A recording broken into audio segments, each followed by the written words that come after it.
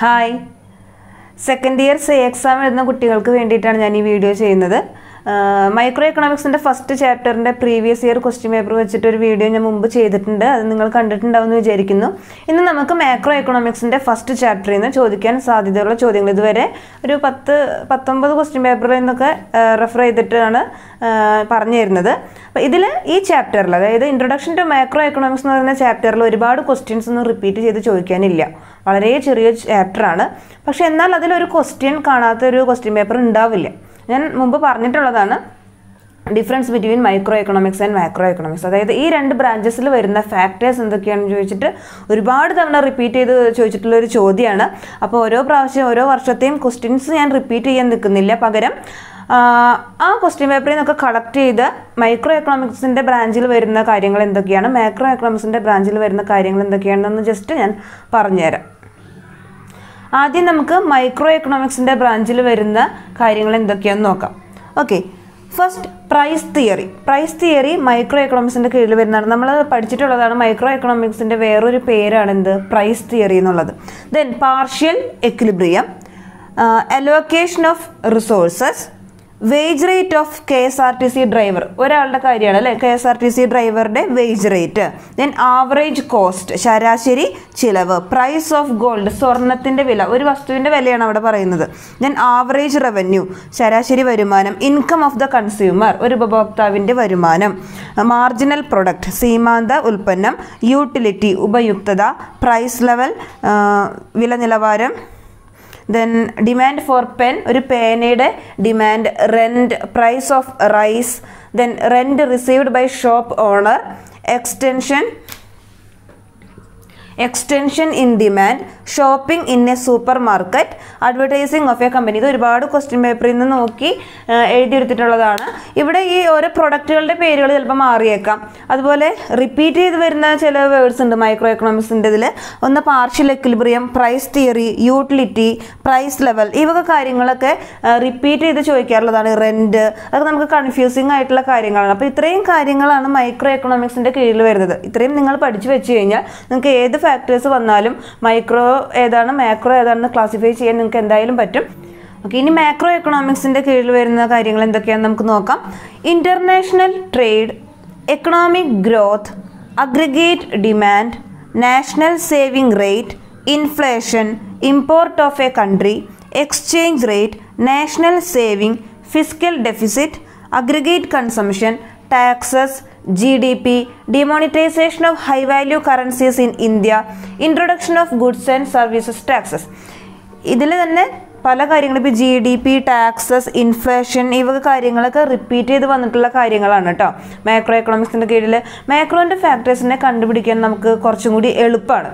കാരണം aggregate, okay, international, അങ്ങനെയുള്ള വാക്കുകൾ ഉണ്ടെന്നുണ്ടെങ്കിൽ നമുക്ക് ഉറപ്പിക്കാം എന്താണെന്ന്, മാക്രോ എക്കണോമിക് ഫാക്ടേഴ്സ് ആണെന്ന് നമുക്ക് ഈസി ആയിട്ട് ഉറപ്പിക്കാൻ പറ്റും. അതുപോലെ ഇൻ്റർനാഷണൽ ട്രേഡ്, രാജ്യാന്തരമായിട്ടുള്ള കാര്യങ്ങളാണ്. ടോട്ടലായിട്ട് പറയുന്നതാണ്. Aggregate demand, GDP, gross domestic product, ഒരു രാജ്യത്തിൻ്റെ തന്നെ കാര്യങ്ങൾ, അങ്ങനെ ഭയങ്കര എക്സ്പാൻഡ് ആയിട്ട് പറയുന്ന കാര്യങ്ങളൊക്കെ എന്തിൻ്റെ കീഴിൽ വരുന്നതാണ്, മാക്രോ എക്കണോമിക്സിൻ്റെ കീഴിൽ വരുന്നതാണ്. നമ്മൾ മുമ്പ് പഠിച്ചിട്ടുള്ളതാണ്. മൈക്രോ എന്ന് പറയുന്ന ഒരു മരത്തിനെ കുറിച്ചാണ് പഠിക്കുന്നതെന്നുണ്ടെങ്കിൽ മാക്രോ എക്കണോമിക്സ് ആണെങ്കിൽ ഒരു വനത്തിനെ കുറിച്ചാണ് പഠിക്കുന്നത്. ആ ഒരു ഡിഫറൻസ് നമുക്ക് ആ എക്സാമ്പിൾസ് കാണുമ്പോൾ മനസ്സിലാക്കാൻ പറ്റിക്കഴിഞ്ഞാൽ നമുക്ക് 2 മാർക്ക് മുതൽ 4 മാർക്ക് വരെ ഇതിൽ നിന്ന് നമുക്ക് സ്കോർ ചെയ്യാൻ പറ്റും. ഇത് റിപ്പീറ്റ് ചെയ്ത് എല്ലാ ക്വസ്റ്റ്യൻ പേപ്പറിലും ഒരു ക്വസ്റ്റ്യനെങ്കിലും ഉണ്ടാവാറുണ്ട്. ഇതുവരെ ഇല്ലാതെ ഇരുന്നിട്ടില്ല. അപ്പോൾ ഇതെന്തായാലും പഠിച്ചു വെച്ചോളൂ. നമുക്കിത് വരുന്നു തന്നെ പ്രതീക്ഷിക്കാം. ഓക്കെ, നമുക്ക് അടുത്ത ക്വസ്റ്റ്യനിലേക്ക് പോവാം. 2016 ചോദിച്ചൊരു 1 വേർഡ് ക്വസ്റ്റ്യനാണത്. നോക്കൂ, what would come in place of question mark. ഇവിടെ ക്വസ്റ്റ്യൻ മാർക്ക് വരുന്നിടത്ത് എന്താണ് ആൻസർ വരിക എന്നാണ് ചോദിച്ചിരിക്കുന്നത്. ഫസ്റ്റ് നമുക്ക് തന്നിട്ടുണ്ട് 2 ക്വസ്റ്റ്യൻ ആയിട്ടാണ് ചോദിച്ചിരിക്കുന്നത്. എ പോർഷനിൽ wealth of Nations 1776, 1776 wealth of Nations എന്ന് പറയുന്ന ബുക്ക് പബ്ലിഷ് ചെയ്തത്. ദെൻ ദ ജനറൽ തിയറി, ഇപ്പോൾ ഇവിടെ എന്താണ്, വർഷമാണ് നമ്മൾ എഴുതേണ്ടി വരിക. ഈ ജനറൽ തിയറി എന്ന് പറയുന്നത് എന്താ, അതൊരു ബുക്ക് തന്നെയാണ്. ഏതാണെന്ന് മനസ്സിലായോ? General theory of employment, interest and money. ഏത് വർഷമാണ് ആ ബുക്ക് പബ്ലിഷ് ചെയ്തത്? 1936. ഈ വർഷം ഒരിക്കലും മറക്കരുത്. ഈ 2 ബുക്സിൻ്റെയും വർഷം ഒരിക്കലും മറക്കാൻ പാടില്ല.